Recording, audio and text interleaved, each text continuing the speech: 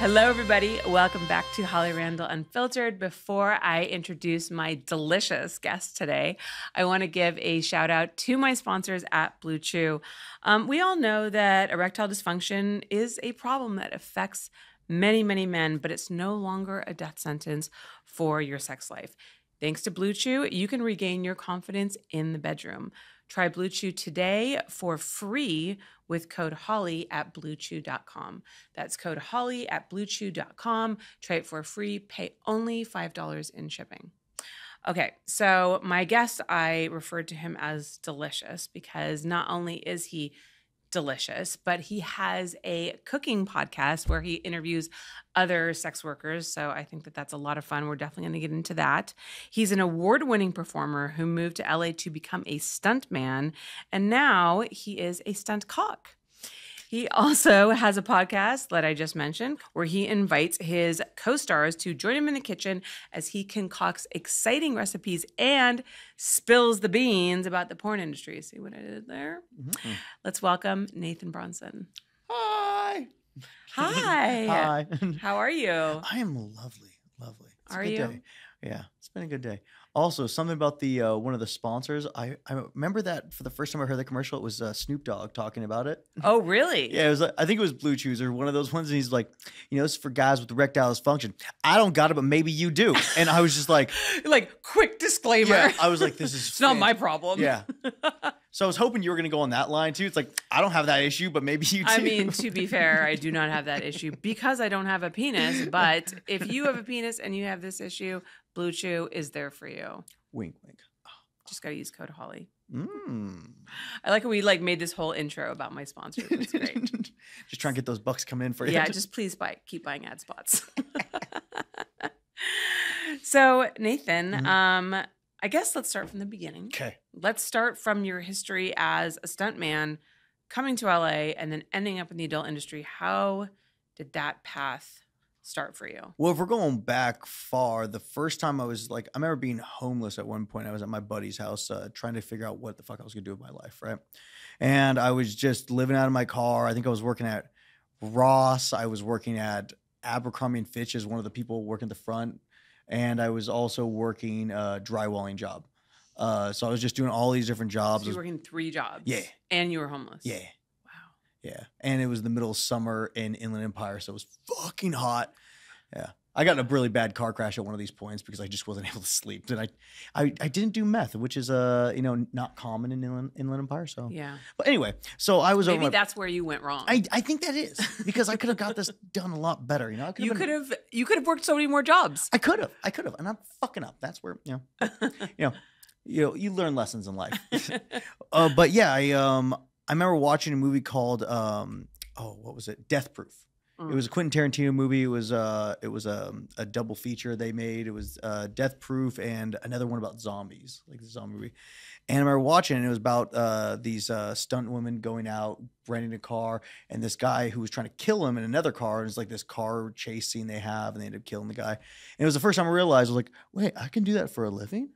That sounds way better than anything else I was going to do. So I started kind of going on this fact-finding mission about how to be a stunt person. I ended up going up to this school up in Washington that kind of just shows you all these different things you could do, like being a stunt person. They show you how to do little fights. They show you to do high falls, fire burns, wire work, doing all these sorts of different things. So it doesn't teach you how to do them. It just gives you the opportunity to do it more than around 5 times on most of the things. So would you specialize in one of those things? Now I can. But it's like anything you do there, it's not you specialize. It's like going to a grocery store and then you get one piece of everything. And it's all stuff you've never had before, so you get to try a little bit. So it's just giving you the taste of it. And so giving you a taste of it and having stunt people around you be like, hey, when you go to LA or go to this place, is what you want to do. This is how you want to do it. Go try to get your stunt reel, get all these things together. So it's just giving you the ability to kind of have a stunt reel so you can show stunt coordinators that you can kind of do whatever they're asking for, And so that's the basics of what going up there was. But I got a DUI before I went up there, and so I came back down. I lived in Inland Empire, couldn't really go and do stunts, so I ended up getting in a band, was in a band for a couple of years, moved to Santa Barbara, ended up becoming a cook, and then I was dating this girl for a while, and she's like, why are you in Santa Barbara? Why aren't you in LA? And I was like, That's a good question. I don't have a DUI anymore. I can go to LA. So went down here, got a job at Universal Studios doing the fire burns there. But I had to leave my job as a head chef in the kitchen. And so leaving that and then going and doing work at Universal Studios is like the money wasn't even close. Because I'm not sure if you know this, but theme park stunt people get paid fucking garbage. Okay, so like at Universal, I do a fire burn, a rappel out of the 30-foot rafter straight into the crowd, and then I do a fight scene. A fire burn, I'm assuming, is like when you're. I'm completely on fire. Okay. So whole body's on fire. If you go to Universal and you see that it's not there anymore, but there's a thing called the special effects stage, and that's where I worked. And so we'd come down from this rafter, rappel down, and like just pretty much let go of the rope and just drop straight there, and then stop right above people's heads. And you walk on the stage. Wait, how do you? There must be like a safety mechanism that stops you before you hit them, right? Your hand? Yeah. So wait, if you don't grab it, you're going to like collapse into this crowd of people? No, you're going into the aisleway, but the aisleway is like this big, so you drop right in the middle of them. How do you know when to stop yourself? Yeah, that's why we get paid those shitty dollars. But like, I mean, it's so what you're using is you're on the line and you have a safety 8 or a speed 8. I can't remember what the hell it's called, but it's basically just like this little piece of 8 metal. It looks like an 8 like that, and you wrap the rope in through, hook it up to your harness, and then your braking is your backhand. So that's right in your ass crack, and you just literally that's how you slow down. But in order to make it like go fast, you pretty much let it go like that, and then you stop it as soon as you get to a spot where you need to. And you're wearing a glove because otherwise you just rip your hand. Yeah. But that's how you do it. So you slide down, go right there. Oh, everyone's like, oh my God, I didn't know they were out there. And then you come down like, and then you go on the stage and they did a little talking and then we start a fight scene. So if I was doing the number 2 role, I'm the guy who's winning the fight. So I go out in the middle. These 2 guys fight me. I get thrown around the stage a bunch. I kick a guy into a trash can. And then once we get through the whole fight scene, I run back behind stage. I start prepping myself to get lit on fire. And so, yeah, do the whole that, come back on stage, and I literally be completely on fire about this close to you. Yeah. And so, but in order to do all that, that's just one show. You usually do 4 a day, and you're getting paid, I can't remember how much it was, $32 a show. Fuck off. Yeah. Holy shit. Yeah, it's because there's no union for the stunts people because it's too small. It's like there's in the theme in theme parks, yeah. But in movies there are. Oh yeah. Okay. There's yeah, and so it's like, but in actors in Universal or any of the theme parks, they have AGVA or ACVA, something like that. But they have that. But even go farther into that, like I also did. If you've gone to Universal and seen the Raptors, like those guys in the Raptor outfits. Have you ever seen that? I haven't been to Universal there's forever. Big ass Raptor outfits that you get into. They're like 98 pounds and all the weight's on your shoulder and your hips. And you're walking around these things inside of them. And it's just like styrofoam. And so the middle of summer, it's so hot in these things that you're about to pass out. I used to have videos on my phone inside this thing. I'm just like, just chomping around. And the only reason it was a 20-minute set and the only reason we got to go in sooner was because of ACVA, I think it's ACVA, but either way, they the actors who were going out with us, it was too hot for them, so we got to go in 10 minutes earlier instead of 20 minutes because of them. But as stunt people, you don't have rights. Wow, yeah. That's crazy. Yeah, it was it's a whole, but I love doing it. Not the Raptor shoot. That thing fucked up my hips and my back. I was this is awesome. Like fun. You the first time you might have met me was when I was in those suits all the time because it just hurts so fucking bad. But so basically, if you go to Universal Studios and you see the guy in the Raptor suits, why don't you tuck a little like 20 into their dinosaur thong? You know what? So my buddy just went there yesterday, and like when I was doing it, I could get to like try to chomp at you. I could bite you in the Raptor suit. Apparently now they don't let people even near them. Which was like half the fun for me was trying to make kids throw up because parents would be like just over their kids at this point. Yeah. And so they just like put them in the Raptor's face and I just try to bite at the kid a bunch. Yeah. And which is a terrible idea because I have no depth perception. The neck on the Raptor is maybe 3 feet long with the head and you can extend it all out and you can make the jaw clamp like chomp at it. Did you ever accidentally bite somebody? No, I got close a couple times. Wow. Yeah. But I mean, like there was a handful of times where you almost pass out. If you fall over in that thing, you can't get back up. Yeah. It's called raptor down. You just see like a raptor leg on the side of this. It's just the legs because you're inside this thing like this. Oh my God. And I remember I went up to the owners. I was like, hey, do you want to make this an experience if they have a raptor down scenario for everyone to watch? And I was like, here's the idea. Loudspeakers. You put the sad Jurassic Park song go over the loudspeakers, right?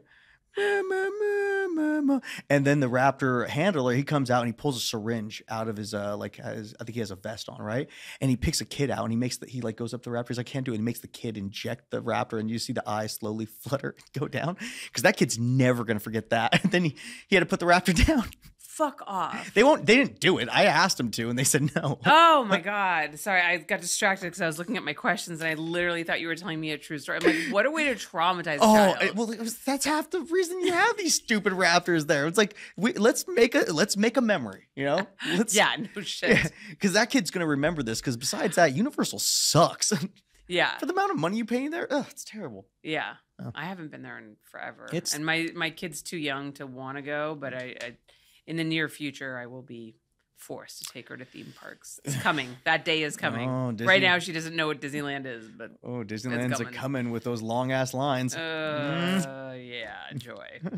So clearly being a stuntman was not working out for you, not really paying the bills. Oh yeah, sorry, that's what I got completely off topic. So then, where did we go from there? So it's not that it wasn't paying off, just that it wasn't paying as much as that was. And so my girlfriend at the time was like, why don't you get in porn? I'm like, oh yeah, I want to do that. That seems neat. We're swingers. Let's do it. Okay. She didn't want to do it because she didn't like the way her body looked. And I was like, I don't give a fuck. Let's do it. Mm-hmm. So I remember trying to search around. And at that time, Isaiah Maxwell was working at a different studio where he was an agent. I don't remember this. Yes. He was a PR guy, I think. Yeah.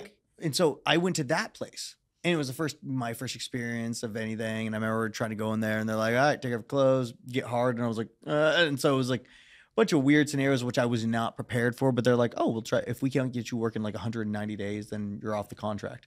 Which now looking back, I shouldn't have signed any fucking contract. But they didn't get me any work for 190 days. So so because I'm curious about this whole, like, go ahead, take off your clothes and get hard. Because I used to have to do this with guys that would come in for go-sees when I was working for my mom. Like, they would have to get hard. I had a whole system that I did to, like, try to help them get hard without me actually having to help them. Yeah. So, like, what did they just literally put you in a room and be like, get hard and stand there and stare at you? Did they give you, like, tools to help you out? No, just get hard. Seriously? Yeah. And they just stayed in the room with you? Yeah. And they were just like... I think at one point the guy left. Okay. But then there was a girl in there at least. And so I was like... But I was like, I didn't know if I should stare at her or like I didn't. So I was like trying not to. But I was like, I need something. Now it's like probably wouldn't be nearly as hard. But like at the time I was like, I was just a guy who did swinging a lot, you know? Yeah. I didn't know. No one told me this was going to be a thing that I had to do. Yeah. Because if I knew that, I would have taken something because I would have been ready for that. But yeah, so I went in there, I think I got mostly hard, and yeah, they never got me a job. So, because we used to we had a back room, and I used to put, and this is before cell phones, by the way. This is how old I am. What? So we used to put guys in the back room, and it was so funny because none of us ever wanted to do. We called it taking Polaroids. None of us ever wanted to do it. Like not me, not Amber, not my mom. No one wanted to do this. It was just always the most awkward thing. Yes. And it's so funny because we were, talking about Seth Gamble earlier. Seth, that's when I first met Seth. He came in to do a go-see, and he actually told me about the experience and just how awkward it was. Yeah. And it's just funny because, look where he is now. But so we put him in this back room. I would give them a handful of magazines, and I'd be like, okay, just knock on the door when you're ready. And so I'd just be sitting outside the door because I had to be in earshot, right? But I didn't want to be obtrusive. So I could kind of hear the shuffling and the in there. And then I'd hear I'm ready. And I'd run in with my camera and try to take a picture before it went down. And it was, it was not my favorite thing to do. No, I could imagine that this. I remember after 2 or 3 years of being in this job, I actually went on I forget what company it was for. They asked me to do a go-see. I was like, why? I have videos out there. I was like, why do you want me to get hard for you? It was such a weird thing. I think it was fucking Reality Kings. Maybe they just wanted to meet you. But I worked for them before that. Oh. Yeah, it was like a company I already worked for a handful of times, and they want. Weird. Yeah, I was like, why? All right, whatever, fuck it. Maybe the lady just wants to see me get hard. I don't know. Yeah. But yeah, that whole ghosty thing is such a weird thing to do. Yeah. But so after that and that not working out, I ended up being at a CrossFit gym. That I was pretty much helping clean just so I could like work out there, and I was telling him like, oh yeah, I tried to get into porn, just hasn't worked out so far. And the guy I was training with was like, yo, that girl's in porn. Maybe she can help you. It was a chick named Mina Mason. Okay. I'm not sure you remember her. She was in for a while. She left, but this was right as Society 15 was opening up. Mm-hmm. So she got me in contact with Randy and someone else. And they were the agents for Kendra Lust, new company. Mm-hmm. And they met me at some Mexican food place, and I, at the time I had a huge beard and really long hair, and they're like, if you cut the beard and cut the hair, we'll get you a job. Mm-hmm. And I'm like, fucking sweet. So got with them. First job I ever did, I remember the agent saying, hey, you don't need to get tested. It's Thanksgiving. No one's going to hire you. And the first scene I was ever supposed to have was with Kendra Lust as a pool boy. And I get there and they're like, and she's like, well, you don't have a test. So I really want to suck your dick, but sorry. And I was like, you could just not said that. That would have been really fucking awesome. I was listening to your employee not to do this. And so my first ever scene was with Barrett Blade for a Nuru scene, which I fucking hate Nuru scenes. They're awful. With Tiffany Watson. What are Nuru scenes again? It's when you're on that blow up mattress and they're dumping the gel, like cold ass gel all over you, and it's sticky. God. Yeah. Fucking hate them. That is like, and also like so hard to get traction. Yeah, you can't. Like the slippery. Isn't it normally like a pool floaty that they put you on? No, it's like a fucking shitty blow up mattress. It's like they have specific ones for Nuru. But yeah, it's just terrible because it's cold, and they always want to do them in January. And then as soon as it it kind of got warm. Well, now it's drying up and now it's sticky. So it's like tacky as hell. Yeah. So it's just rough all around. It's not fun. It's not comfortable. And then I have to fucking open the person up and we're sliding around. So it's just like you're trying to focus on fucking them, but it's just hard all around. So this was your first scene? That was my first scene. And that's like one of the more difficult scenes to do. I think that depends because I met people who like those things. So when it comes to like sex, is it difficult? It was difficult for me. I don't like them. I hate them. But then again, I did a glory hole and I was like, oh, this is great. I just stand here. This is fucking awesome. Yeah. Some people hate those, you know? Or like VR. I'm apparently really good at VR.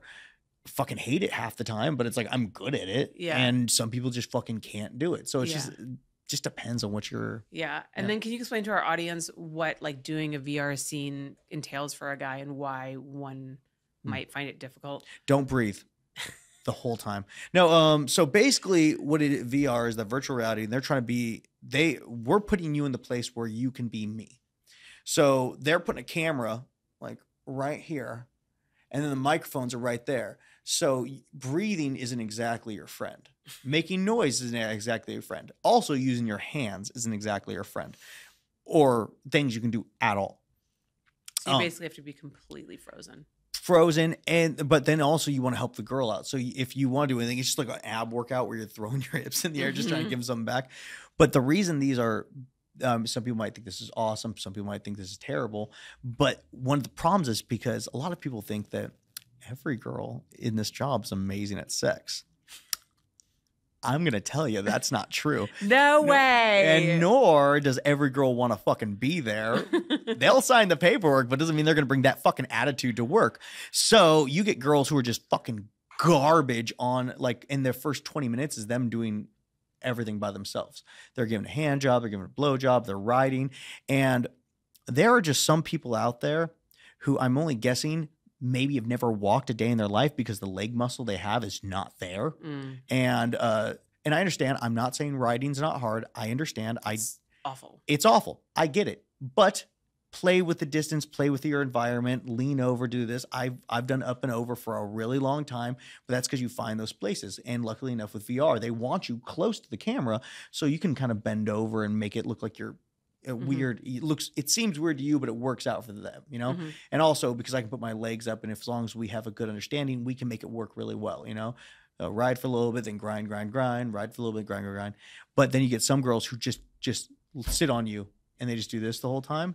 And if I'm not really turned on, well, I'm just going to go flaccid because I can't feel anything. Mm-hmm. So that's what kind of makes it hard. It's a lot more work on the girl. Whereas a lot of times in a boy-girl scene, like the guy will carry at least like some or most of the scene sometimes, especially if the girl is not really like good at, she's not a good mover. Yeah, if she's a pillow princess, I can make it work. You know, I can throw her around, put her here. Yeah. As long as she's, happy, not going to scream at me in a little bit. Yeah. Which there's definitely people who've done that. But yeah, so it makes it tougher because the girl has to use a lot more of her muscle to do something. Mm-hmm. And, and also the hard part is because if the girl starts like just in your head as the talent, you're like, this girl's just not giving a fuck. This girl is just like, because all your bad thoughts are just going through your head and you're just like, I just got to stay hard. I just got to stay hard. I just got to stay hard. Just think of good things about her. I can't fuck. Yeah. And you're just trying your best. And not every day is like this. There's always fucking amazing days. I've worked with some girls where I'm like, yo, can you stop doing whatever you're doing? I'm about to come and we are just 5 seconds in. Yeah. Stop it. Yeah. So, there's good days, there's bad days, just like every other jobs, or there's ups and downs. Yeah. I mean, I think a lot of guys don't realize like it's a mental game almost as much as anything because you're working under all of these, different conditions. And like you said, some days are great. Some days you're working with someone like Angela White, who's like everybody loves to work with. She's into it, like she's going to deliver. And how she's always be able to be into it. I just give her so many props. I mean, she's like that I've never worked with her and she's been like off. Like she doesn't have off days. She's super consistent. And then, there's some girls who are just not as enthusiastic or maybe you just don't vibe with them, like different personalities. Maybe it's you're working outside in Las Vegas in July in the sun and it's like 120 degrees. Maybe you're working in a pool in January and it's 30 degrees. So like, there's so many variables that can make or break a scene. And I think a lot of people are just like, well, I mean, you just got a hot chick in front of you. How could you like not have a hard dick all the time? But that's not the case. I remember being on a very, very big company set, right? And we're just on lunch and that goes to talk about like we're talking about something and basically they're like, oh, Nathan, this is purgatory. And I'm like, Jesus Christ, if this is my purgatory, this is really hell. And one of the I believe female liaisons was like, well, at least you get to fuck them. And I was like, I don't even have enough time to tell you how stupid you are right now. I just don't. It's like, that'd be like me going up to anyone who's been in Iraq. Well, at least you get to shoot guns. Yeah. Yeah. Dummy. Yeah, it's cool. I get to fuck people. I don't really get to come the way I want to. It's like I don't get to jerk off. I don't get to do all the things I want. Like I was talking to some buddies the other day about the fact that like how many times they get to have sex with people, and they're like, "Oh, but you have sex all the time." I'm like, "Kinda." When was the last time I had sex off camera? And actually got to have sex? Mm-hmm. It was like once in that last month. So how is having sex on camera and off camera different? I don't have the longest cock, so I have to open up tremendously. So I'm only getting so much of my dick in there because it's all about getting the light in there so the camera can see it. Or to have to hear them be like, yo, Nathan, your legs are too big. Get them out of the shot. So you got to figure out ways to open up the camera, especially if they don't want to move, or open up the girl the camera, especially if she doesn't know how to do it. So it's like, instead of just being able to focus on what's going on, the pleasure, the intimacy, all the things that are happening, I'm worried about where's the camera, where's the light, where's this, where's the other guy coming in? Is he hard right now? Is he going to jump back in? Are we swapping the girl out? Is her pussy raw? She said not to do all these things. But was that something the girl said yesterday? Because I work every fucking day. So I'm trying to remember all these different things. You know what? I'm just not going to do anything. I'm not going to grab her with her or do all the stuff that maybe she wants because I can't fucking remember. And it's like, oh, is the Viagra going to kick in? Is my dick feeling good today? Is my dick going to work at all? I don't know. So it's just lots of things. Did I leave the stove on? It's the ability to fucking, because you do this so often, to think about everything that's going on and still be hard. I've had times where I can't feel my dick at all and it's hard. And I'm just like, well, that's good. Yeah. I mean, I think that people underestimate how difficult your job is. And I hear so often from guys like, I mean, I'm sure you get these DMs all the time. I want to be in the porn industry. Yeah. I want to do porn. I could totally do it. I love sex. I love women. And it's like, as much as all of those things may be true, like there's so much more to the job, and it's not as easy as you think it would be, and it's not just all like pleasure and everything's wonderful and every day sex with Angela White. I've had sex with Angela White once, and poor thing, and it's fantastic. I'm so sad for you that you only got to have that once. Yeah, but you know, it's hopefully one of these days. Come on, Angela. But like, you know, something that I don't think is talked about very much, because on the male side, nobody gives a fuck about the male, because go get your dick sucked, bro. Shut the fuck up. Yeah. You know, or was it? Get your face out of the shot, Nathan. We only care about your dick. You know, you hear stuff like that because it's mostly focused on how making the girl look good, because we could get another guy in here in a second. Of course, you have to train that guy up to do the job. But like, that's the mentality. You know, you're in this small group of guys who get to do this thing. And like, you always feel like someone else is going to take your job as soon as you do something wrong. But I've definitely been a big proponent of explaining how this job works in the best of my ability in every way I've done it. I've said how many times I've shot my dick up. I've said I take Viagra almost every scene. I've said how I feel after a scene where it goes wrong or bad. How I only think about the bad scenes. I barely ever think about the ones I did that were good, you know, because those are the things you think about all the time, because you're always afraid you're going to lose the work. So it's, or a completely other side. I've had to go do scenes for when my friends died, like right afterwards. I remember Jake Adam died, and he's one of my closest friends in this job. And I got called that morning to go do a scene, and they're like, "Oh, and Jake died." And that's how I found out. And then I got to set and I found out that was his scene. How did you get through that? I do better in days like that than I do when I have a girlfriend and she's giving me shit.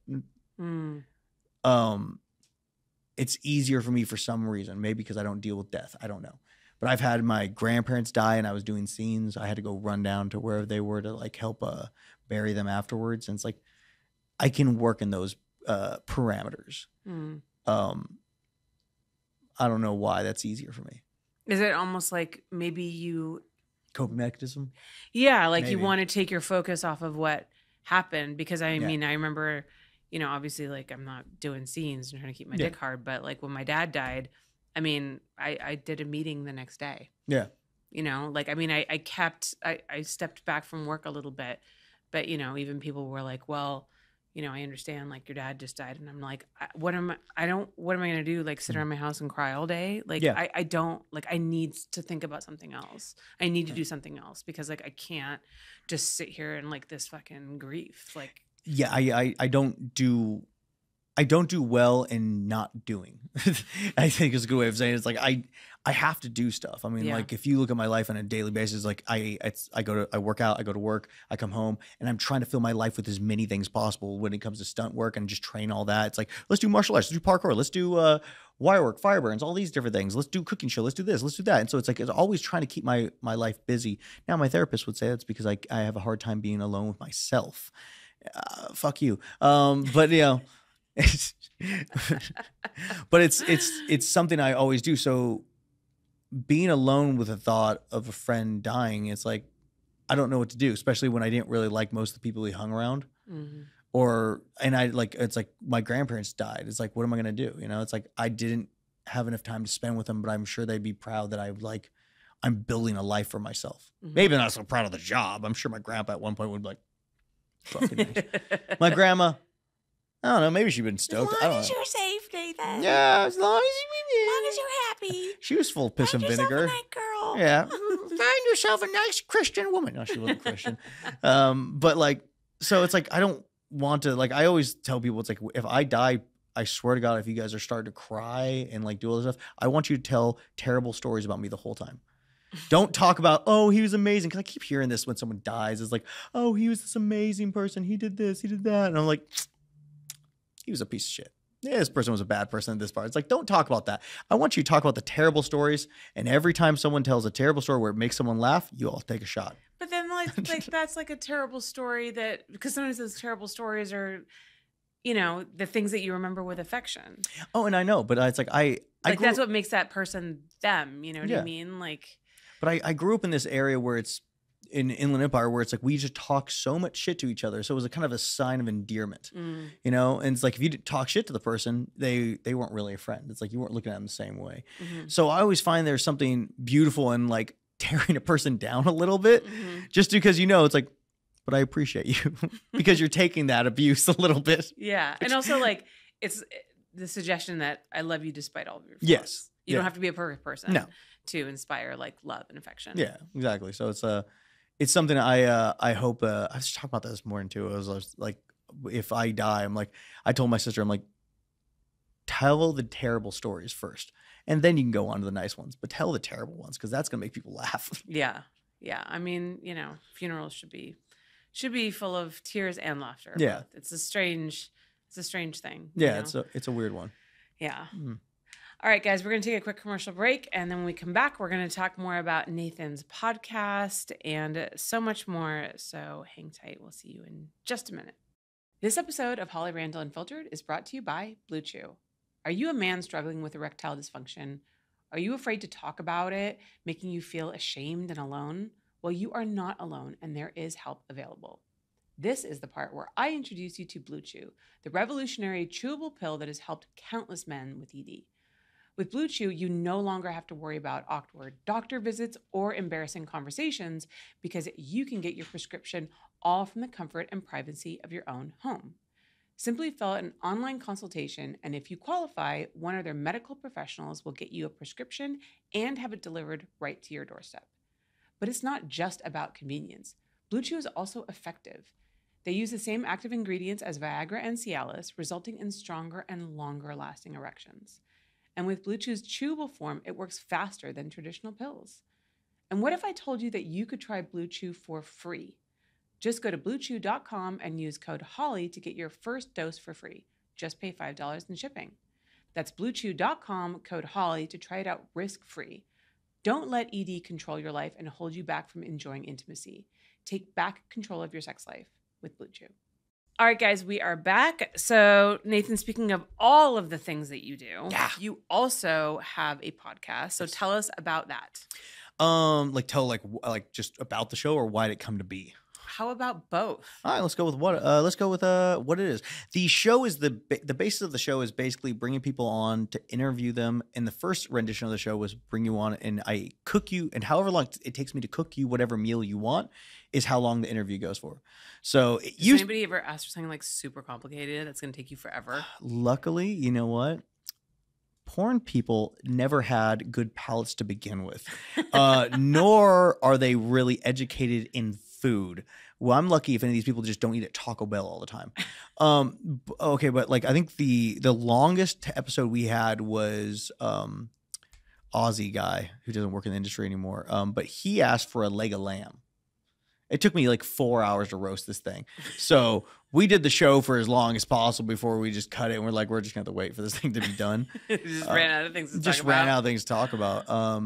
But honestly, not that many people like ask for insanely complicated things. If there's a fuck up, it's just because I fucked up and I literally went from work straight to here and it like wasn't have much prep time. But now because of the way the show works and because it what's it called? Retention rating. We figured out it might work better is if I bring the person on, I teach them how to cook something. And so we might have different renditions of that in the future. But like as of right now it's we bring porn people on, or actually anyone who I find interesting, which doesn't really settle as well with my people who watch it. But I don't give a fuck because at a certain point I'm tired of listening to porn people talk.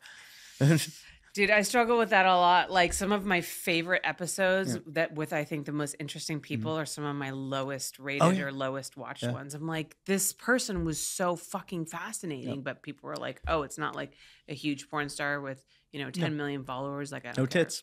I'm like, fuck. This is gonna do way worse than Angela. Sadly, it's gonna. Sadly, it will. But like, for a good example, I had the lead special effects guy from Call of Duty come on my show, and he's the guy who makes all the destruction happen, right? Fucking fascinating. Absolutely fascinating. Didn't do that well. No. Yeah. But I mean, Haley the thing Spade is, like, came on, did great. Your audience is looking for like one specific thing. Also, too, when you think about like if we're talking about YouTube, the YouTube algorithms and stuff like that, people are looking for certain things. Yeah. And so that's what we're trying to figure out right now is how to fix the algorithm and make this work a little better, because I understand what my platform is. What I used to make this work for me, but it's like trying to build something where it's like I can be a person who talks to anyone and interviews anyone, because the key component of this show is food. And how do I make you talk through food? Mm-hmm. You know? And when I first started the show, it was the idea of, okay, I'm on set with people. I get to know you for about 5 minutes before we have to fuck. And it's like, let me see your test. What do you like? What do you not like? Let's go through that. Mm-hmm. And I was like, okay, one of the reasons I got in the kitchen was because of Anthony Bourdain. Mm-hmm. I love his show. I love what he did. And so I'm like, maybe I can do something like that, you know, where I bring people out and I interview them as I cook for them. And maybe each person can give me a dish that their mother or dad or grandma, they made, and I try to replicate that. Come to find out, most important people don't have the best home life. So that got scrapped real fast. And just asking certain people like, hey, what do you want to eat? I don't know. What do you want? I'm like, oh, it's just like fucking having sex with these people. Oh, it's great. I don't know. Like then if you ask me, I'm going to always pick some crazy Asian dish that I've never had before. Yeah. And then I'm like, well, let's see if this works. Yeah. But so it was just the idea of bringing you on and let's let you talk and let's get to know you better, because most of the people, I mean, even people I've worked with fucking 30 times, I don't really know them. Yeah. You know? Yeah, that's true. And there's people in the industry that it's like that I've known for a while. And it's like you never get past that wall, because we all put up these walls because we don't trust anyone in this job. Mm-hmm. So that's what the show is basically trying to do, is just get to talking to people enough to where I can understand them at a deeper level, you know? Mm-hmm. Because it's kind of depressing knowing that I've been in this job for 7 years. I don't really know anyone. Yeah. You know? And it makes you feel even lonelier every day because you don't know anyone. Yeah. And it's like I'm around people all the time that I don't think, do I really care about them? Do I care about some of these people? Do I really, if I needed something, I couldn't really ask any of them because Mm-hmm. don't trust or anything like that. So the show kind of did that, which made a little bit more friendships a little bit better. But also one of the things I didn't know was going to do was give people a better understanding of what this job was like. Mm. I really didn't I guess I should have expected that, but I didn't know that it was going to be like that. And one bigger thing I remember hearing from a younger male talent, he's like, dude, I watch your show to get a better understanding of what the girls are like. I'm like, oh, you're a fucking genius. I wish I had something like that, because I went in every fucking like scene just cold, not knowing what this girl was going to be like. And I was like, oh, if I had something like this, I'd totally watch it all the time too. Yeah. Fucking brilliant. I think you give them back to the people. I'm a man of the people, you know? Give him back. But isn't that like one of the interesting, because I've found that the same thing with this podcast, like an unexpected side benefit is, getting to know people. Yeah. And I've learned so much from doing this podcast. Like it's opened my eyes to so many different things and given me a lot of compassion for, people and situations that I never really thought about before. And it's just like, I feel like it's made me a better person. It's definitely made me way better at communicating, which is one of also the goals I was trying to get at when I started this, because my job doesn't help me communicate at all. Yeah. But like this does. Yeah. Just being able to sit here and like, oh, just you talk, then I talk, then you talk, then I talk. And I'm like, because I have such bad ADD and I always like my opinion, Yeah. So it's helped me stop and listen a lot more. Same. Yeah. And it's interesting too, because it also makes you realize how little we sit down and talk to people these days without like a phone in front of us, without some kind of media distracting us. Like, how often do we really just sit down with people and just talk to them? Like, we don't do that anymore. I think I can like count on my hands in the last couple of years, a handful of times. And they're just there's certain people I do that more with, but like really, it's like, I need to do other things as I'm talking to people, but like actually just sit there and communicate, never. Yeah. Yeah. Yeah. So. My other question is, how come I haven't been on your fucking show? I have this weird thought process where I just figure everyone's so fucking busy they don't want to come on my show. And I can give you like fucking cup? family recipes. Oh, I was gonna say cup. We can cook like something South African. We can cook something English. Honestly, I can tell you how to make proper British roast potatoes. Oh. 'Cause most Americans don't do it right. Gotta use goose fat. Oh, I got duck fat. Oh, good enough. Yeah, I got jars of duck fat in my house. What do you use those jars of duck fat for? Masturbation. No, okay, that was supposed to be implied. Yeah, you were supposed to say that outright. Oh, sorry. No, I cook everything in like duck, bacon, or just like depending on what it is. I got like a jerked pork at home right now that I cook in a jerked pork. Yeah, jerked pork. It's lovely. But I cook it in coconut oil with mango and onions. Oh, and jalapenos are so fucking good. Oh my god, that's amazing. Yeah, with what, red beans and rice. It kind of sounds like I would want you to cook something that you were good at. Because like if I was to bring something, I like how I've already put myself on your show. Yeah, that's fine. I've just booked myself on your show. That's fine. Be on Congratulations, you're welcome. Yes. Did you guys hear? Whereas like because it would be something that like I've had a million times, you know. But that's also another aspect of the show that I've always wanted to try. Would be bring someone in. They teach me how to cook something. Like have you had Lumi Ray on? No. Lumi Ray was a cook. And so she's come on the show like twice now. But one of the times was me and her got on the show. There's 5 items on the table. We had to make a dish. And neither of us knew what we were going to make. It was just like, here's 5 things. Let's go. Wow. Yeah. And so that was a lot of fun episode. And I think one of the next episodes is going to be bringing like other porn people who've been on the show and just be like, here's a fucking, here's a dish. Make it. No, you know what you should do? You should do like a master chef's table and like you do a bunch of different dishes and you come in one of them, but you don't tell them which one you came in and then they have to guess. Well, see, the only reason I haven't gone sexual with my show, because I had people be like, why don't you make an OnlyFans where you do it naked and you fuck with it? But it was like, because I wanted to make it so people could come on the show who weren't porn and not feel weird about it. Not worry what if there was coming. Yeah, like what if this? Because I had a comedian come on that was on the Bill Burr's, one of Bill Burr's last specials where he's the MC. And she came on and the whole time she had to very much be like, I'm not in porn or I'm not doing this. And I'm like, yeah we fucking know. It's okay. Yeah. But and so I was like, after that, I was like, I don't want people to feel like they have to be naked or have to do this just to be on the show. It's like, I want people to feel like just normal about it, you know? Right. Like this is very much, you know, there's a lot of porn people on here, but there's nothing on here that says, oh, we're going to get jerked off under the table, you know? I mean, that's what you think, but the episode ain't over or anything. Fuck yes. Oh my God, I'm so hard. But yeah, so that was the goal of trying to do that. It's like, even when I'm making like the logo, I was like, what just says nothing? Like, I don't want to be anything sexual. I just want it to be a logo, you know? So trying to make good decisions with that, but I'm probably failing. And I'll look at it like 20 years from now and be like, oh, that's why I fucked up. So, well, I can tell you right now that you fucked up is not taking my come in the dish suggestion. Oh, we're not saying it's not going to happen. That episode would take off. I will say that, like, so the reason that I even like thought about that, I saw a porn like, oh God, it was so long ago. And I don't remember who shot it, but it was literally this girl did this Gokun scene. And if you guys don't know what that is, it's when a bunch of guys like come in like a jar or a cup and then she drinks it. It's so gross. And instead of like drinking it, she like cooked herself eggs with it afterwards or something like that. And then like, it's curdled. Whole thing. And I just like, that just burned in my fucking mind. And I was just like, that, and then I feel like there was also like a cooking with cum cookbook afterwards. I don't know. I think it was like a Jim Powers movie show or something. Of course, it's Jim Powers. Was something like that. Maybe not, but I feel it was something like that. And I just remember just being like, that is like, you know, it was. I think it was like in the early 2000s when the internet had just came along, and so the boundaries had opened up, and it just became crazy. Where it was like, how many dicks can you fit in your ass? You know what I mean? Yeah. Like it just went so extreme. And that was like one of the things. And I was just like, we have lost the essence of what like porn is supposed to be. It's like, now it's this shit.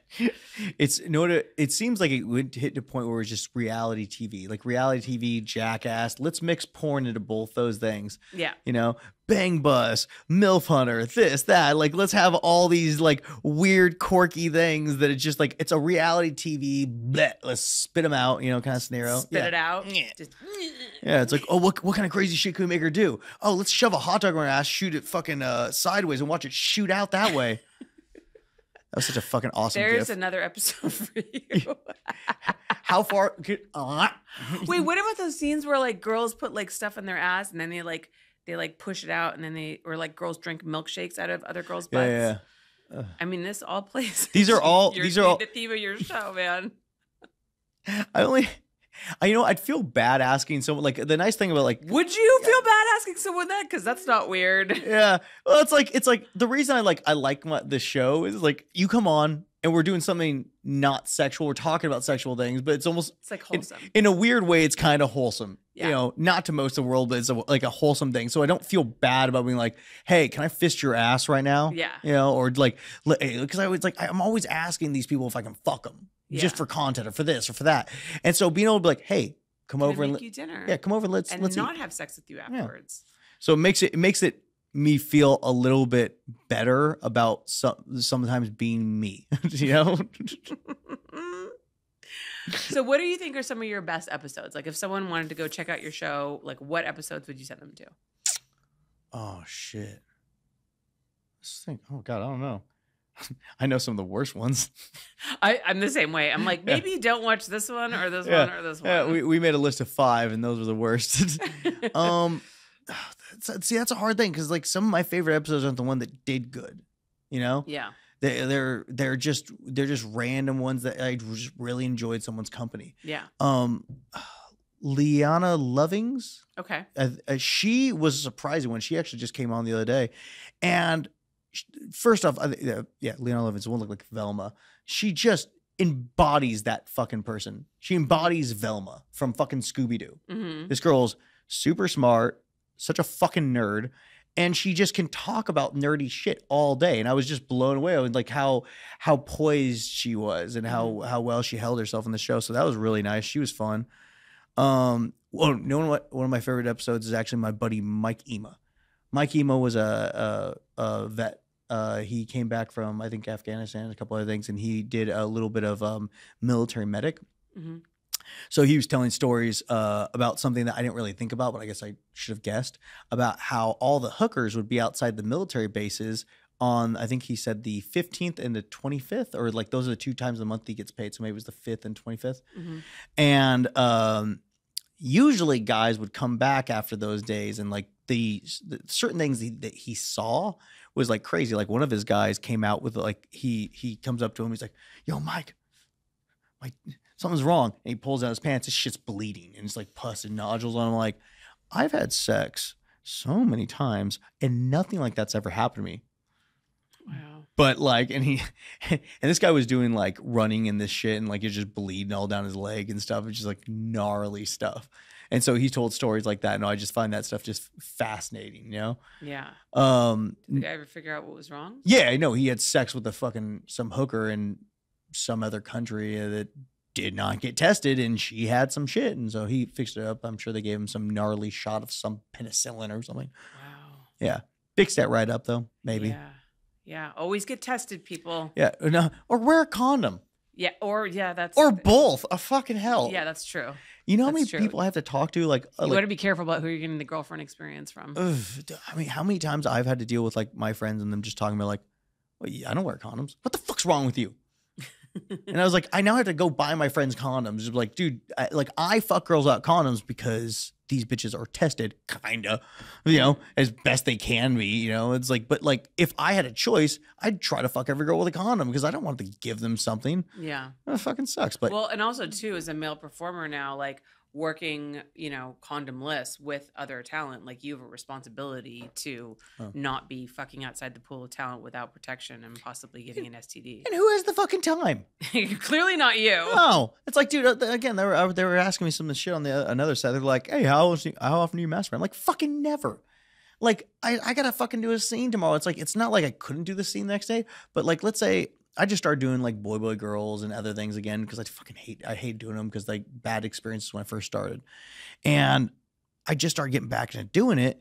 And you want to be horny when you go in there, and sometimes if you jerk off the night before or the day before, it's like you're not going in there your optimal horny level. Mm-hmm. If I could, I fucking wouldn't jerk off for 3 days. Go in there, like, Yeah. So why don't you like boy girl? I've just had bad experiences with other guys in this industry. Yeah. Where it's like I don't like. When I first started out, like it seemed like everyone was way more homophobic at that point. Mm-hmm. And I would go into scenarios and like, I remember seeing me and Jake were doing, and it was a kink gangbang, and Jake was fucking the girl up top. There's an anchor down here, and Jake's dick fell out and hit this guy's leg, and this dude jumped up and freaked out on him. You know, or you're that's gonna happen. Yeah. Swords are gonna cross. Yeah, and this is actually You a know? big name performer that everyone fucking knows too. And I'm like, why are you freaking out, bro? This is gonna happen. You know, you're probably gonna come on you. It's gonna happen. I had to do a VR scene where my buddy Lucky Fate fucking shot at the girl, hit her face, and smacked me in the chest and hit me in the face. And Were you like? No, but what I did do was like this. I'm putting this in my next recipe. I'm trying not to laugh. I look backwards. The camera guy's right there just snapping pictures of me. I'm like, but you know, shit happens like that. And so I went through so many scenarios where it's like, I got screamed at by a director. I got fucking, these guys just made you feel very inferior. And it's like, I'm just trying to get through this goddamn scene, you know? And so I didn't fucking want to do it. So I stopped doing them for a long time and I was doing fine. I've done great just doing boy girls for just a long time. You mean just boy girl? Yeah, sorry. Yeah, boy girl scenes. And so it hasn't really been an issue, but I was like, you know what? Fuck it. I'll try getting back swinging those things. You know, I'm not really hurting for work, but like, yeah. You know? It's interesting because I remember having a conversation with Lisa Ann about gangbangs, and we had a long talk about the logistics of gangbangs, which is it's on one of my episodes with her, by the way, if you guys want to check it out. And among all of the many issues, such as where's everyone going to park and getting all the testing and all the paperwork and all that kind of stuff, is like, you know, you instantly kind of think about like, oh, does the girl like all of the guys? It's actually more of an issue that the guys all like each other. Yep. Because if there's like beef between two of the dudes or there's like that energy is off, like you're not going to have a good scene. Two things to that. D. Williams once said, a gangbang is one hard dick while you're trying to get the other one's hard. And two, I'd much rather be good friends with all the dudes and not give a fuck about the girl. And that's not saying I don't want her to have a good time. Yeah. But it'd be better for us to all to be good friends. Yeah. And her come into the scenario because then we're going to treat her well. Right. Because you guys are like going to be in sync too. It's like, hey, bro, you're going down? High five. Tag me in. Let's go. Yeah. You know? And it's fascinating too. Like I've only shot a few gangbangs, but it's really interesting because, you know, the camera generally cuts the guys' heads off, like we talked about. And so you don't see the guys. No, but when you're from way back as a director, you see like that unspoken communication between them. You see the one guy who's in there, like look back and be like, okay, you right? You know what I mean? And like, it's like this dance. It's actually really kind of fascinating to watch. Yeah. Or you see the guy, like he's like starting to get nervous because he's going down. It's like, switch out, you know? And it's a interesting one. And so that's why I've been trying to get back into that place where I'm better at doing those. But like, even then it's like, I'm trying to work with the guys that I'm good with. And so whenever, because I've gotten to a big enough spot in this job where people ask me who I work with. Yeah. So it's usually the same handful of guys. It's fucking Robbie Echo, Lucky Fate, Dante Cole. Me and Dante Cole have done so many fucking boy girls for his site now that it's like, yeah, I just put me and him to work together. It's easy. Yeah. You know? But I just worked John Strong yesterday. Never really met. Like I've met him once or twice. Guy's great, man. He doesn't make you feel any certain way. He just goes in there, does a job. If you need anything, he's like, hey, you need more? Like more time in the pussy, more or less. This. So it really worked out really nice because sometimes you work with people and there's ego.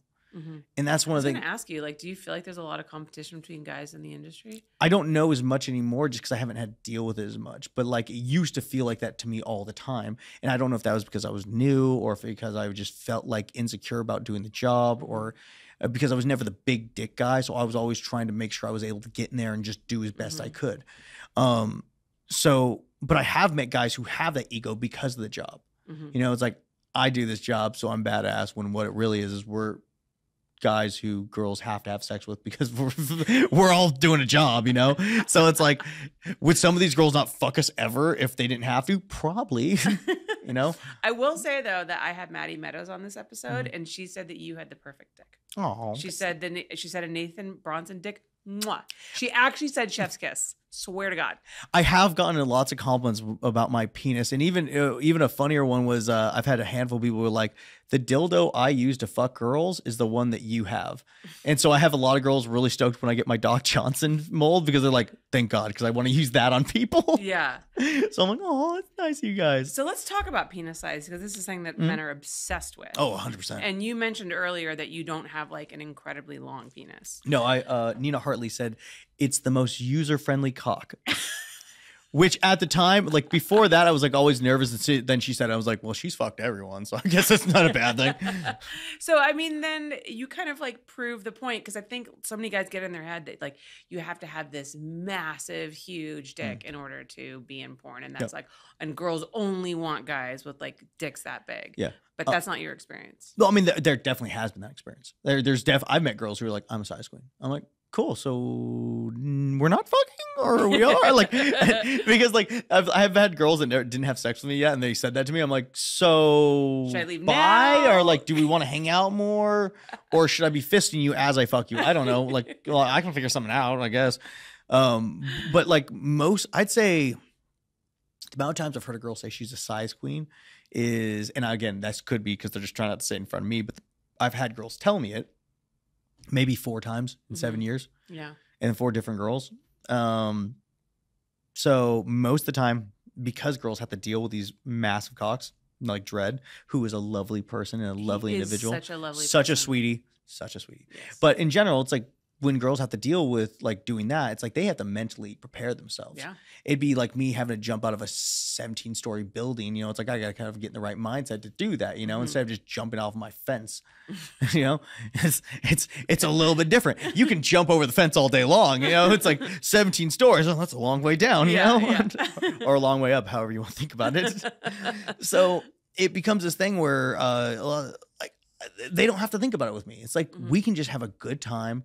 I can bang them the fuck out. I can touch back. You know, I can get my balls to touch it. You know, it's a nice thing. You know, but that's not saying every once in a while. Like I would love to experience the girl doing like that. That seems like it's cool as fuck. But at the same time, having that much blood go to my dick, having to push that all that, and worry about that massive hog all the time seems stressful as fuck. And also too, like, you know, a lot of times, like when girls are giving a dick that's big, that is that big a blowjob, like they're not getting the whole penis. No, they're only getting like the head. Yeah, it's so like imagine like getting blowjobs for the rest of your life for like girls only like oh no, your head. Oh, like I don't want that. Sad, I just want the hand job. Like I love hand jobs in general, so it's like that works well for me. But in general, it's like it's not something I'd want. It seems sad, but it's like every guy thinks that's what they need. I mean, that's what I thought for years. Yeah. I thought every black dude was better at sex than me, and that I will never have a big enough dick to please a woman. That's how I used to think. Isn't it interesting how the porn industry made you feel different about that? What also is the one who made me feel like that. Oh, okay. Yeah, so it's like yeah, I mean, yes. So yes, both. Like, yeah, because the experience in it is what I mean. Sorry. Yeah, because before I was in it, that's how I thought. That's why, like, when I went to swinger parties, I'm like, I just was trying to go and just be the most energetic fucking person there. So I just go in there and just destroying people. But like, and then I got into porn, and like, I remember being in a blow bang with like the big dick dudes. It was like Bambino, Nick Mason, Isaiah Maxwell. Who else? There's like 2 other guys, and it's me. And I'm like, why the fuck am I here? This looks, and like, you know, when you get all the guys to stick their like hip to hip and there's a girl in the middle, and I'm like, I'm trying to scoot in a little closer. And it's push your hips forward just a little bit more. And it's Bridget B in the middle. I'm just like, this is stupid. Like, this is so dumb. And her fucking tits, and I'm titty fucking. I'm like, can we just call me in at the pop? You know, like. Oh, and I've done that a handful of times where I'm in these scenes and you put me in there with the bigger guys and I'm like, who the fuck is doing casting here? Yes, you want to grow railed out? No problem. Hey, you want a big, strong looking dude? No problem. Why you put me with Alex Jones? I love Alex. I love Isaiah. I love all these guys. They're great. But I'm like, why? Oh, yeah, that's who else was in it. It was Alex Jones, Isaiah, Bambino, and Nick Mason. Yeah, so I'm like, into me. I'm like... I kind of want to see that scene. You can go look it up. What is it? It's was it fucking Perv City? I don't remember. It was like the only time I ever worked for that company. It was a long time ago. Okay. But if you look at Bridget B's blow bang, you know, I'm sure you find it. Okay. Yeah. So it's just fucking baby dick Nathan and all these fucking massive cocks. And I'm just like, what the fuck? Because, and again, I know that I don't have a baby dick, but it's just in general, when you're to compare. Yeah, yes, when you're comparing on camera, it looks awful. But also at that same moment, I'm sitting there and I'm like hip to hip, and I'm like, everyone's bigger than me, but it's not that bad. But visually, it looks terrible. Because everything's like bigger. We're smaller on camera. So it's just like, So we were talking a little bit before the show about the first time you and I ever worked together, which you don't remember, but I remember it. Do tell. So it was for Digital Playground. Okay. It was with Aria Alexander and Damon Dice. And it was like a Sultan thing. Oh, yeah. And so I had those pants. I still have those pants. Do you really? Yeah. Oh my God. Okay, so the premise of the scene was that Arya was the daughter of a sultan, and this whole thing is so cringy. So she, in order for her to like choose a man, she had to like choose a man with like the best penis or like the biggest penis or like something like that. So the Sultan like brought all of these men for her to like we did have choose a short dick. a penis. Yeah. And so you guys like all had to have like your like lip dicks out, and she had to like go around and like reject every one of you. That's right. Like inspect every penis, then be like, this isn't good enough for me. And I just felt so terrible because I was like, this is really mean. Yeah. Like this just feels like a very mean thing. And then like Damon Dice somehow like emerges. I don't know if he crawled through a window or something, and then like he fucks her and she decides that like, but it was creepy because it was like the father was like allowing the father's suggested that the daughter pick a husband because of the size of the penis, and then she had to like, it was just like, it was a very weird scene. Yeah, I've been in so many of those. I remember around the same time I was like, I wasn't getting really any work for a while. Right? Yeah. So I was doing cuck scenes. And I remember this one where I can't remember the girl's name, but it was Shree DeVille. And no, it wasn't. It was a cuck scene for dog farts. So fuck, I can't remember the guy. But basically what happened was I was the brother or something, and the girl and the mom were just talking shit to me how I'd never equal up to the Black Hawk or whatever, and so I had to be in the room just jerking off the whole time. And then at the end of it, they're like, hey, can you cry at all? I'm like... So at the end of it, Shree's just like, yeah, go ahead, just jerk off. And I'm just like...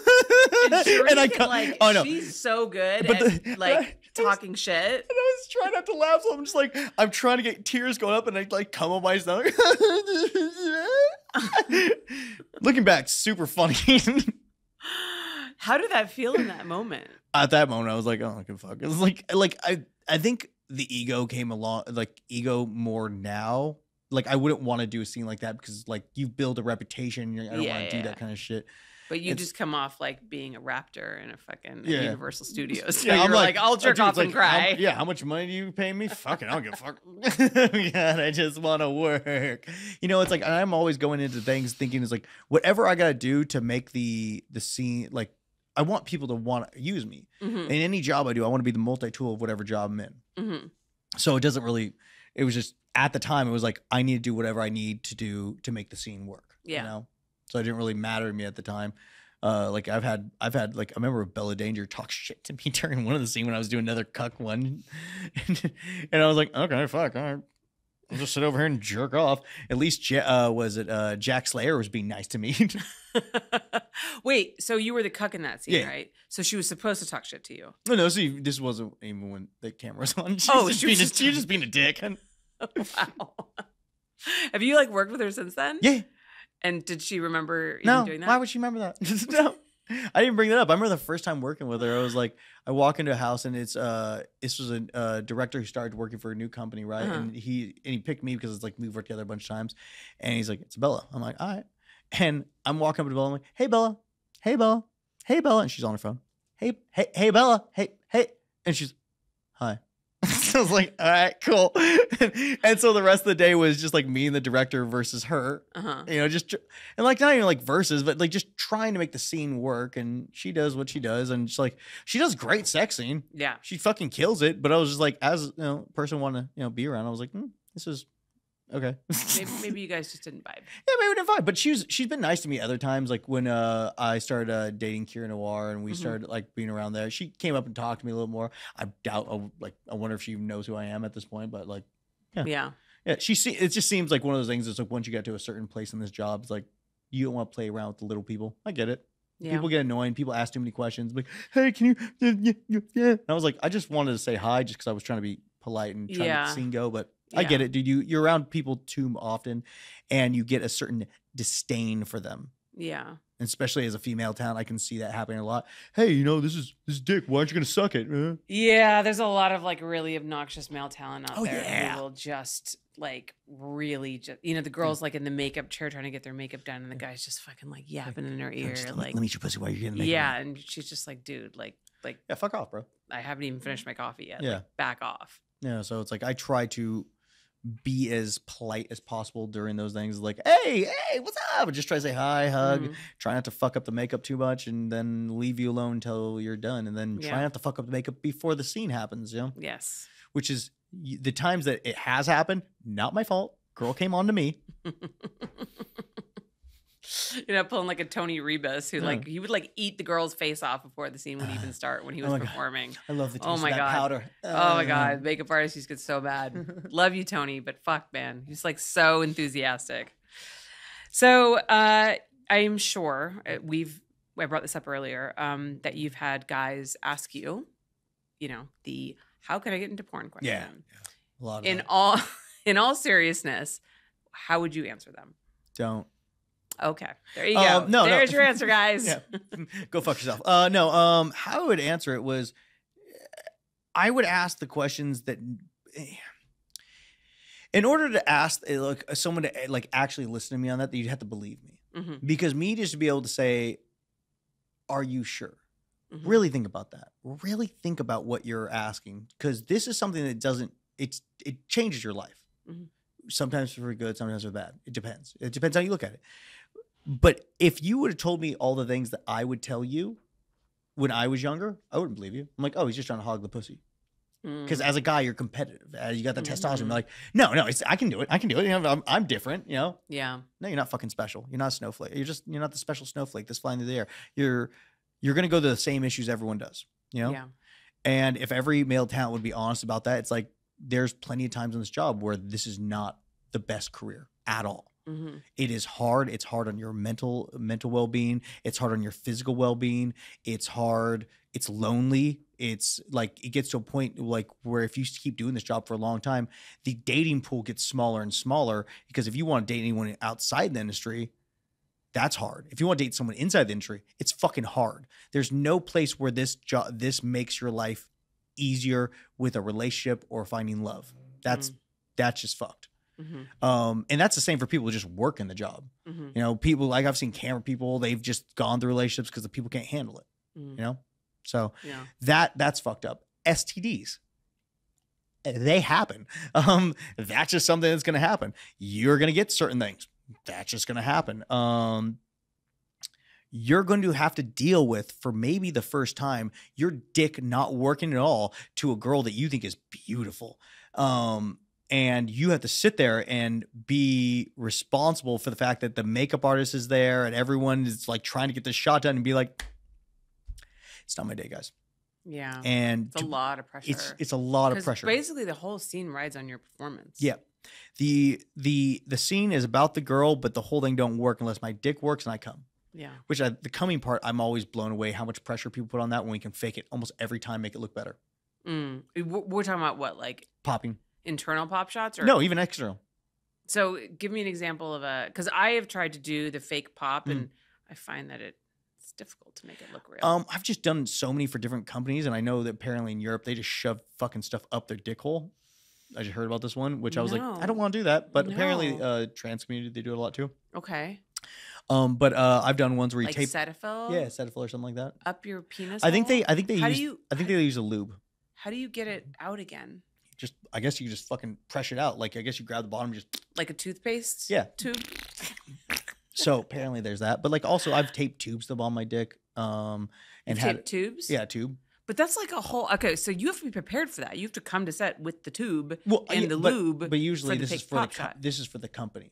Right. If this company wants me to do 8 scenes a day, they're gonna usually provide that. But again, it's like even if I did provide that, most people, unless I did it a handful of times, aren't going to believe me that it works, Yeah.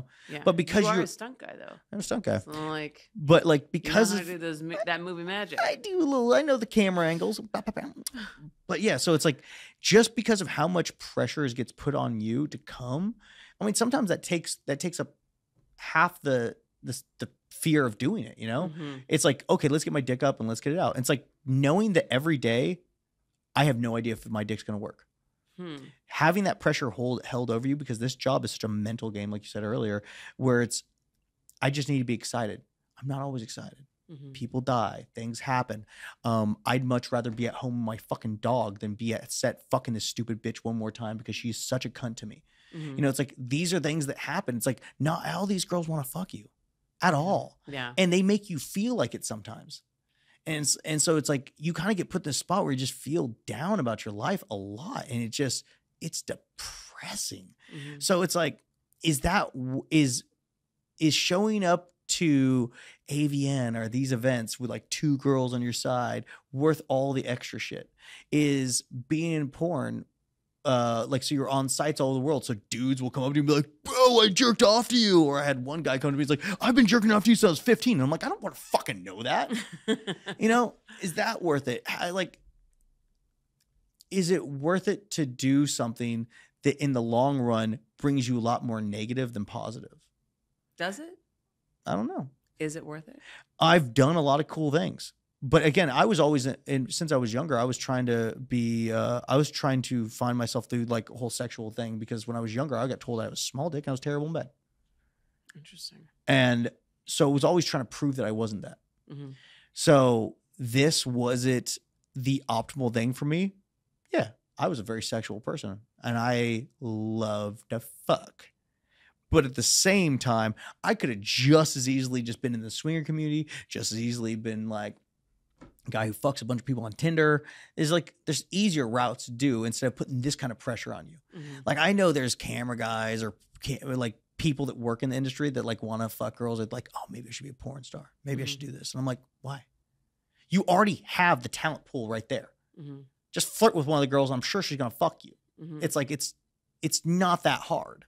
Go get tested and be a stunt cock for her to do clips for. It's like, but it's like, also, if you be that guy, now you don't get to enjoy it because now you're just trying to come. So it's like, okay, I need to hold camera. I need to do lighting. I need to make sure this works. I need this shirt. Well, this works. And it's all these things that come up. So it's not just fucking. It's work. Yeah. And so it's like, this puts it at a point where it's like, I even look back on the last couple of weeks and it's like, when was the last time I even got to fuck someone or really enjoy it or even believe someone they really wanted to be there? Because this job has made me not believe any woman actually want to fuck me. Interesting. You know? And I know there's plenty of chicks out there, they do.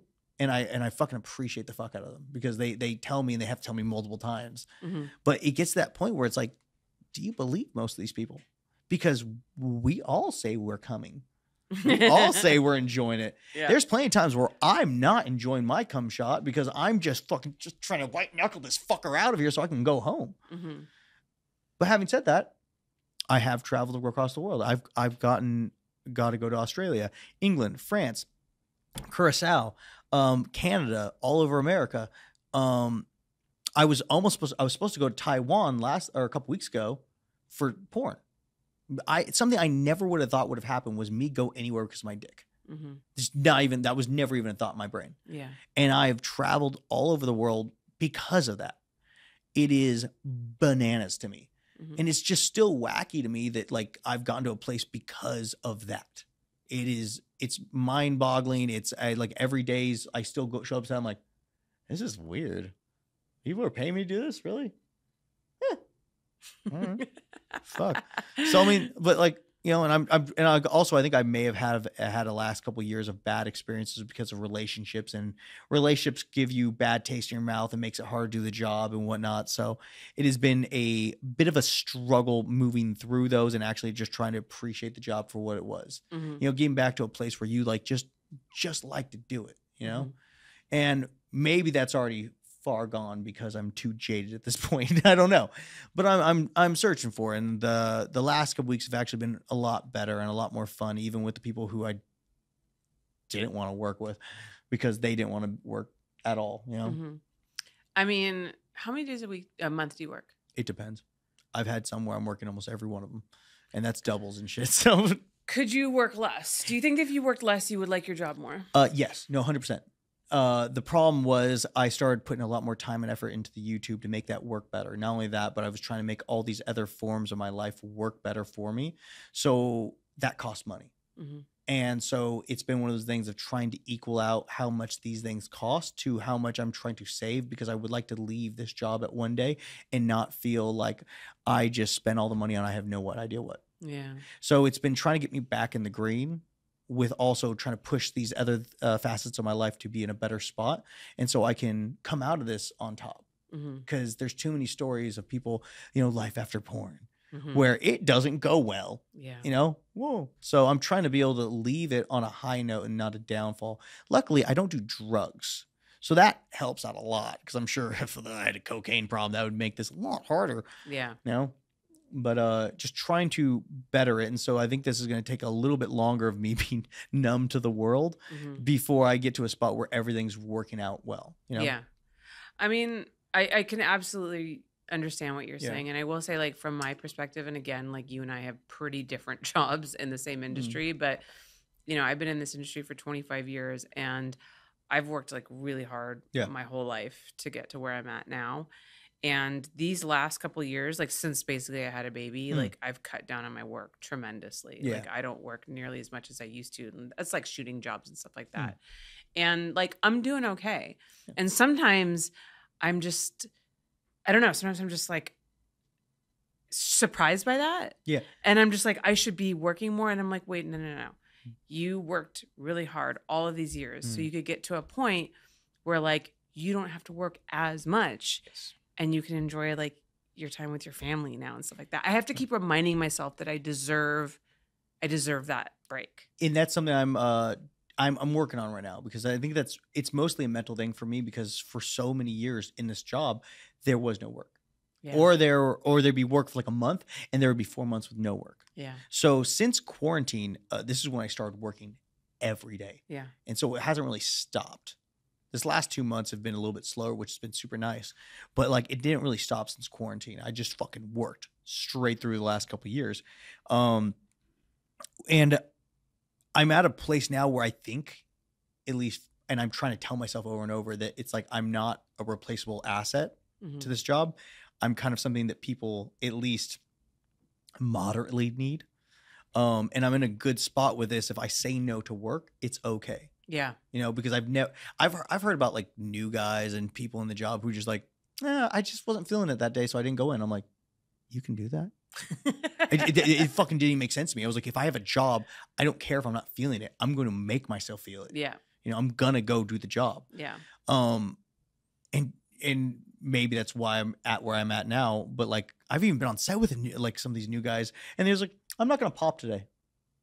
I was like, I will punch you in the face. What do you mean you're not going to pop today? You fucking white knuckle it until something comes out, dude. Because like, it didn't make sense to me. It's like, I spent so many years just sweating my ass off. just fearing that they would never hire me again. But people still hire them. And I'm just like, you'll still get hired? Which I was blown away by, because I just figured that every time I'm there, if I fuck up a little bit, they will never, if my dick even goes down a little bit, they're not going to want me again. I so relate to that idea and then I was talking to somebody who you and I are somewhat close in age. Are we close in age? 34. Fuck, dude, we're not even remotely close in age. What am I thinking? Yes, we I'm are. Fucking 10 years older than you. I'm like, we're the same age, right? No, Holly, you're an old bitch. No. Samesies. But I was talking to a friend of mine who is my age, and she was talking about, and I hate to sound like the old lady who's like, this new generation of kids. Yeah.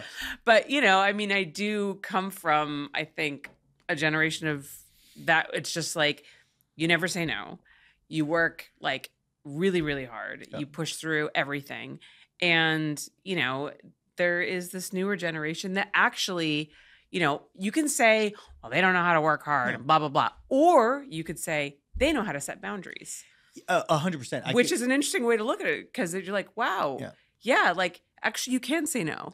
You definitely can. But from my experience of what I've done in life, it's going from working construction to working in kitchens for years. It's like you're saying no to the person who's telling you what to do. Get the fuck out of my face. It's like, I don't want to talk to you.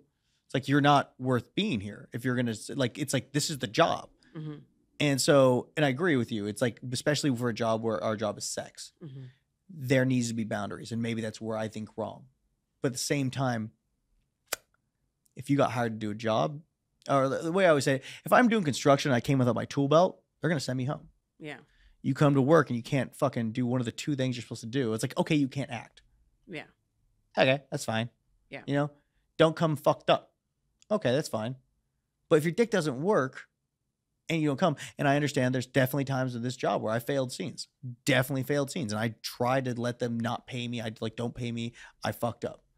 But for you to still expect money for not all the work. Yeah. It's like, if you got your dick up and was able to fuck the whole time, okay, cool. 50%. But if you don't come, that's the other 50%. You know? Unless we're doing fake pops. But like, again, this is like, it's, and maybe I'm thinking this wrong because it's like, I struggled so hard to make that work for me for so long. Yeah. And them just be able to say, nah. I was like, a little irritated, but maybe that's because they know how to set boundaries. But it's, again, if I set boundaries like that in any other job, like, again, if I was in the kitchen, I'm like, I don't want to make the filet mignon today. You know, what would they say? You know, yeah. You just come to set, I'm like, I'm not going to take the pictures today. Don't want to. You know, again, but because it's our bodies doing it, yeah, it's like, I understand we can set boundaries. Saying I'm not going to do anal, that's a boundary. Saying I don't want to do gangbangs, that's a boundary. Saying you're not going to do the two things that we're supposed to do in this job and still expect your full rate. And not only expect your full rate, but ask more than the guys who've been here for years. Yeah. Yeah. You know, I mean, I see your point. And so it gets a little frustrating, you know, it's like, and that's one of the reasons I don't really want, like, work with a lot of other people unless they're in my group of people that I like to work with. It's just like, I don't even want to be around you physically or friendship wise. Cause I'm like, I don't see us working well together because if I'm doing something, I'm going at this hard, whatever I'm doing. So, nah. I don't know if that's a weird perspective. No, I get it. Like, if we're doing a gangbang together, we're a team. Yeah, it's like, you got to be on this team. Yeah, it's like we're a team at this. You know, let's do it hard or not at all. It's like, if we're doing a gangbang and one guy's just going to be limp dick in the fucking corner, it's like, and you still expect to be paid. Yeah. No. Yeah. That's not how this works. It's like, dude, it's like, if you're not doing well and it's just not working that day, I get that. I totally understand that. I've had many times where it's like that. I had one time where I was having such a hard time coming, and the floor was covered with plastic wrap and whipped cream, and it was at pop. I could come, and I fucking ate shit. Like, slipped right out from under me, fucking smashed on the ground. Director comes up, just like, dude, are you okay? Luckily, I'm the only guy who fell, and I do stunts. So that really worked out well in their favor. And I got back up, and I'm like, oh, but that smashed to the ground reset me, and I was able to pop right away. But like, so that's what you need. You just smacked across the head really hard. Honestly, sometimes because you just need to get out of your head. Yeah.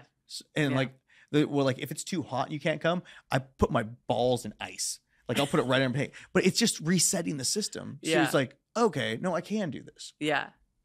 But it's just something where people think that they deserve something for nothing. Yeah.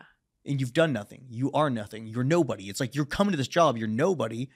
You got to work at being someone. And I'm not saying you don't need help. I'm not saying that guys shouldn't give you, shouldn't be a little bit more respectful to you. That's not what I'm saying.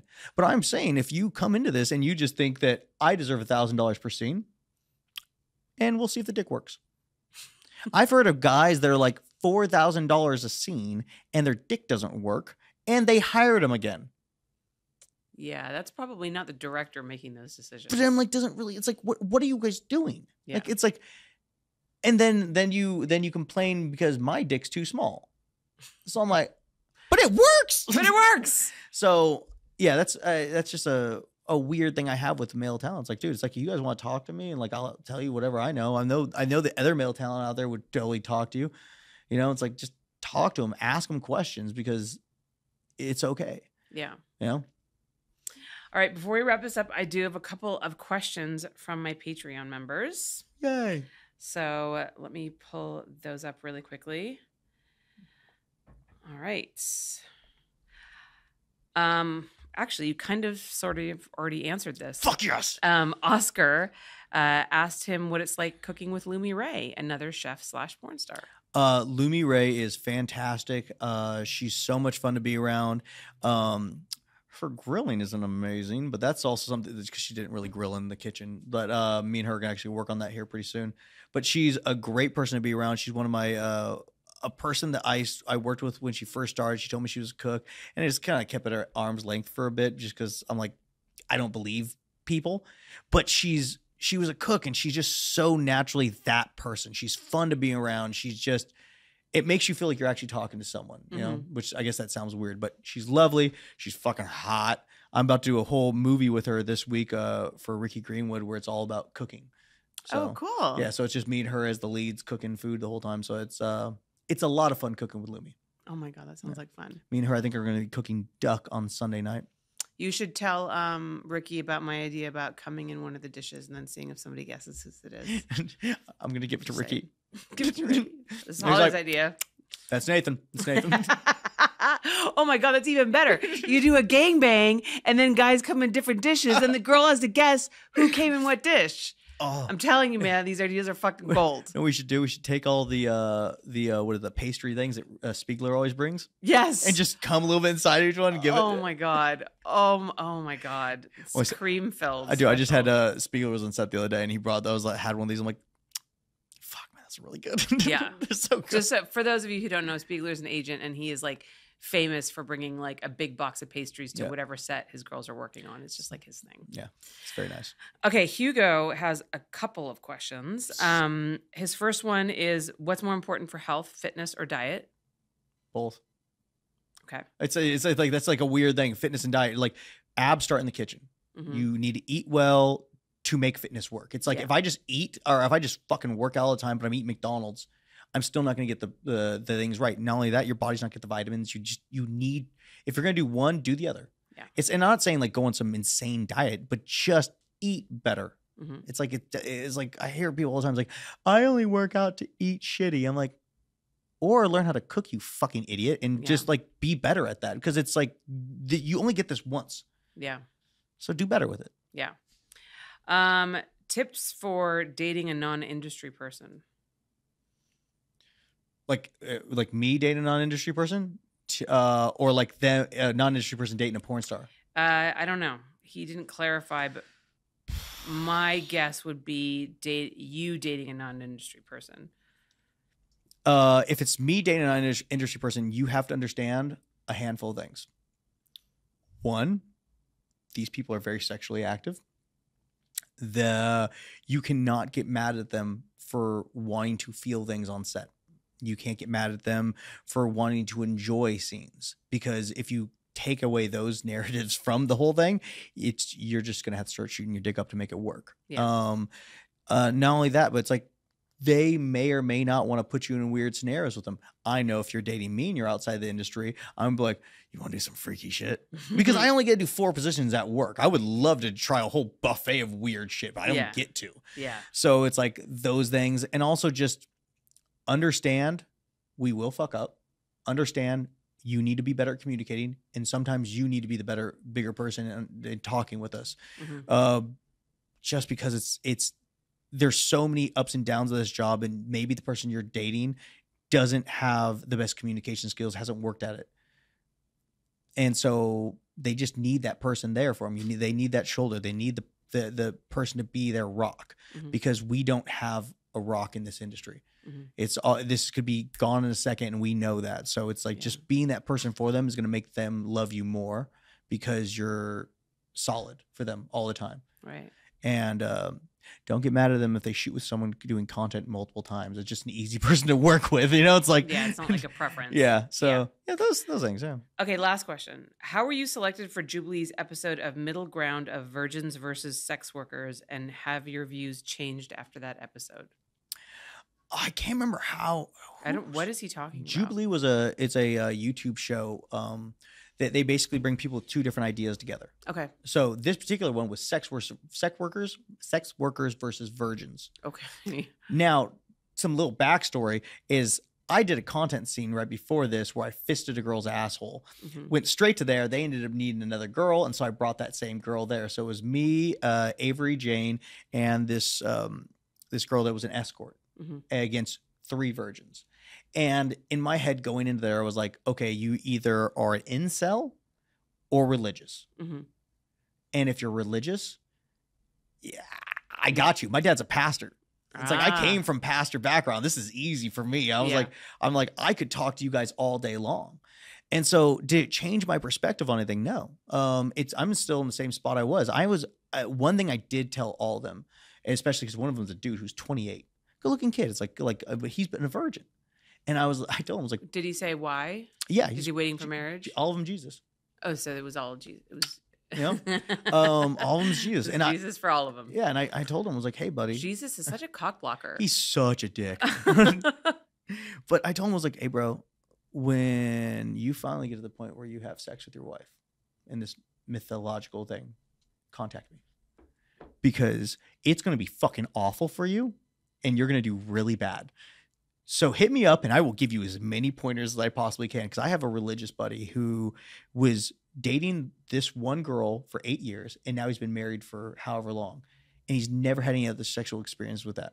And so there's things that happen in that, like she gets mad at him for coming too soon or all these things, or like he gets nervous and he doesn't know what to do. So he calls me up and I'm like, then he was just hitting me up for Viagra for a while where he's like, I just don't know what to do, man. I'm trying to make a baby or something like this. And I'm like, I'm trying to help him out. But I'm like, at certain points, because you don't have the practice. Yeah. So has it changed my opinion on anything about talking to virgins? No, it's always been the same thing because it's a religious background, a religious ideology, which I don't believe in. I think religion has a great place at some points, especially for people who are addicts or need a higher power. And also just telling you to stop being a fucking dick. Be a nice person. But you don't need some fucking religious spirit up in the sky to tell you that. You also don't need to wait for sex to do that. You can be a nice person and have sex with people. Whoa, crazy. Like I try every day to be as nice as possible to people I work with. Some days I fail, just like Jesus did. He went through a whole, what was a synagogue and flipped over tails. Not very Jesus-like of him, but he did it to prove a point, But the whole thing about God is repent and you will be saved. So it's like, just be a good person. You don't need God to do it. Just do your best. Yeah, just do your best every day. I'm not good with taxes, but every day I try to do better. Same thing. Don't need fucking a religious figure because guess what? When it all ends, I don't want to look back on my life and all the things I didn't do. Yeah. I want to look back and be like, that could have been a cool book. Yeah. Or whatever it is at the time when I'm dying. Yeah. Yeah. Guess it won't be a PDF. Maybe it's some kind of blood cell transfusion that you can give to people out throughout the world. You can just upload your memories into the metaverse. Yeah, when I upload my consciousness into everyone's brain, everyone's like, "Oh, I'm like Nathan Bronson for a day." Well, Nathan, thank you so much for joining us. It's been an absolute pleasure. I very much look forward to coming on your show. Oh, I'll schedule this now. Stay tuned for that episode, guys. It's going to be the best one yet. Yeah. Cooking with Nathan. Can you tell everybody where they can find you online? Fuck yeah. So what camera do you want me to look at? That's your camera. Fucking sweet. Hey guys. So you can find me at Twitter at Nathan_Bronson. You can find me on Instagram at Nathan Bronson 6.6.6. You can find me on TikTok, which I fucking hate talking about all these stupid things. Official Nathan Bronson. And you can find me on YouTube at Cooking with Nathan. And of course, if you want to see all my porn, you can go to the Pornhub or the Xvideo or wherever else because you're not going to buy it. So just go fucking look up Nathan Bronson. And you can watch me fuck people. Why don't you get like a link tree and like put all those links on there? Actually, if you just go to my Twitter or Instagram, you'll see there's not a link tree. There's a fucking Nathan Bronson org. Yeah, so you can go to that. And it has all my shit, merch store. Wait, NathanBronson.org? Yeah, I think it was, because it was we were surprised we could get the org part. Yeah, so you can go to NathanBronson.org and also go to all the stuff. It has all the links, everything you want. You can get these sweet merch, which also I was surprised how nice these shirts were. That does look like a very comfy shirt. It's very soft. Yeah, it does look soft. It just took a fucking month to get to me. Yeah, I was like, Jesus Christ, but yeah. Cool stuff.